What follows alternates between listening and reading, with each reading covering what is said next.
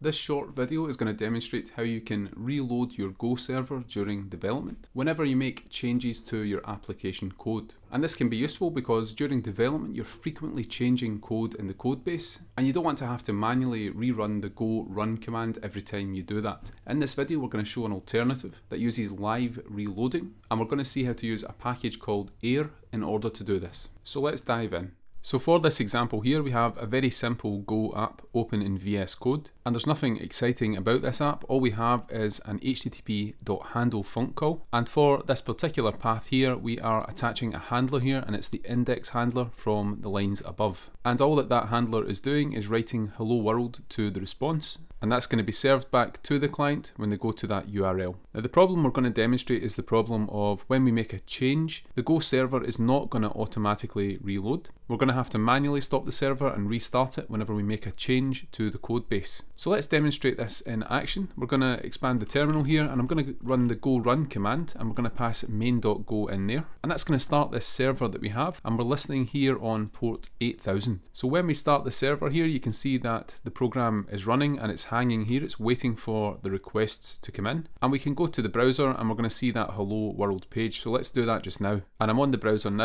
and we can see hello world at the top left. Now let's say we wanted to make a very simple change, but this will apply to any changes you want to make as you develop your Go application. Let's say we wanted to change hello world, and we wanted to change that message to something else. So let's change the text here, and I'm going to paste in Go is the best, and then we're going to save the file. But if we go back to the browser and we reload this page, we're still getting the same message that we had before. We're still seeing hello world at the top left. So in order to fix this, we need to go back to VS Code, and we're going to need to stop this process here. So I'm going to press Command C, and that's going to stop the server that we have running. Now once we've stopped the server, we can restart it using the same go run command, and then when we go back to the page and reload the page, we now get the changed code, we now get the changed message for that particular URL. But that's not the best development process. A lot of back-end frameworks, these have automatic reloading of the server whenever you make a change to the code base. So how can we get that in Go? One way is to use this package here, and it's called 𝗏.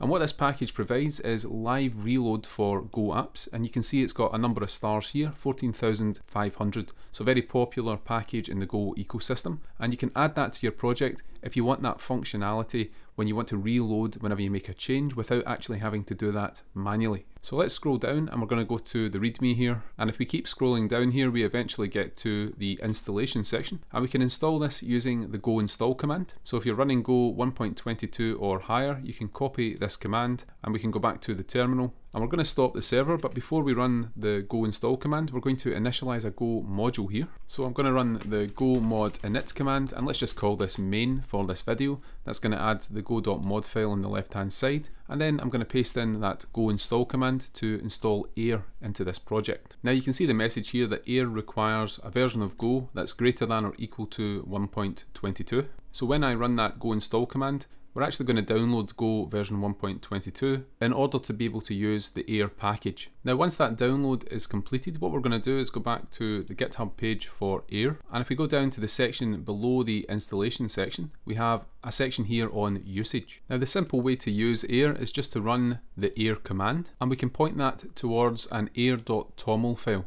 Now in order to generate that configuration file, what we can do is run the 𝗏 init command. So let's copy that and go back to the terminal, and I'm going to clear this terminal here and paste that command in, and when we run 𝗏 init, you can see on the left hand side that has generated that .𝗏.toml file, and this contains some configuration that tells the application what to do when we run the 𝗏 command line tool. Now let's have a look at some of the configuration in this file. One thing to note is the build command that we have here, and that's the go build command with an output file of main.exe, and that is output into the temporary directory. And 𝗏 knows about this binary main.exe because it's set here in this binary option. Now we also have some exclude and include directives in this configuration file. For example, we can exclude particular directories from being part of the build process, and we can include certain directories as well using the include dir directive. And the same applies here. We have some extensions that we can include, and also some files that we want to include, as well as exclude from the build process. So you can configure the 𝗏.toml file in order to tell 𝗏 when you want to rebuild the executable and when you might want to leave that, if particular things that have changed are not going to be relevant to the output binary.